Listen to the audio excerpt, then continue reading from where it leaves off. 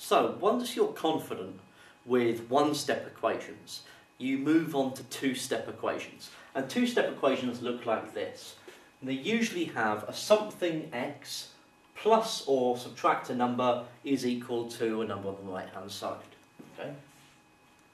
So the key thing from the previous video was that you want to get x by itself. You want to end up with just x equals at the end.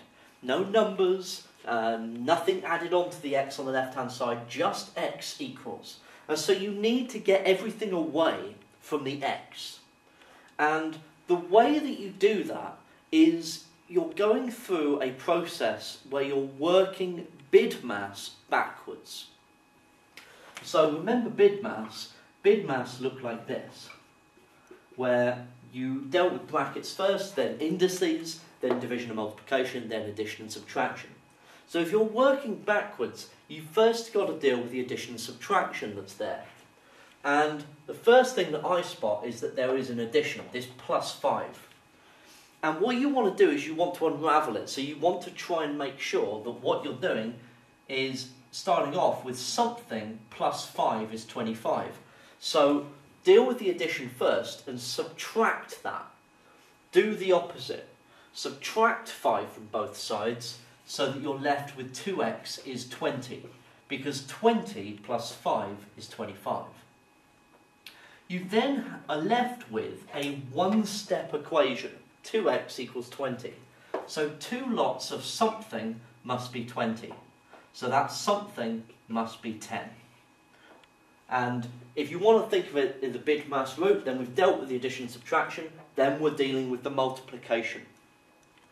So x equals 10 is what we're left with. So that's our two-step equation. 3x minus 8 equals 4, and do it a similar way. We deal with the addition and subtraction first, and I spot that there's a take away 8. So something take away 8 is 4. So that something must be 12. 12 take away 8 is 4.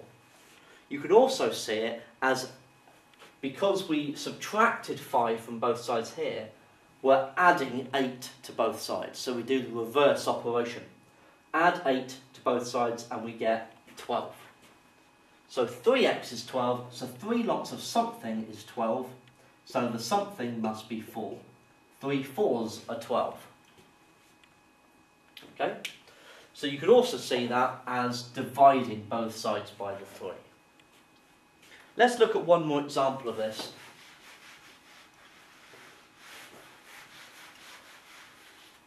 Let's say we had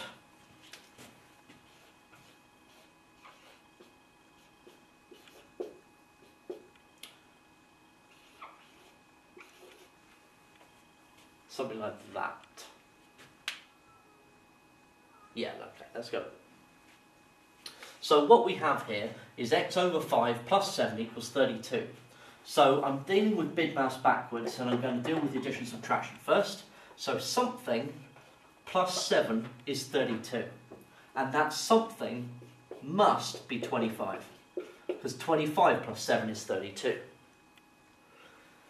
Then I've got something divided by 5 is 25. Now, that one's a little bit more complicated. Something divided by 5 is 25. But it's the same thing as 5 times 25. So you can multiply those numbers together. So 5 lots of 25 is 125. So these are two-step equations. Okay? And we're going on to more complicated equations next up.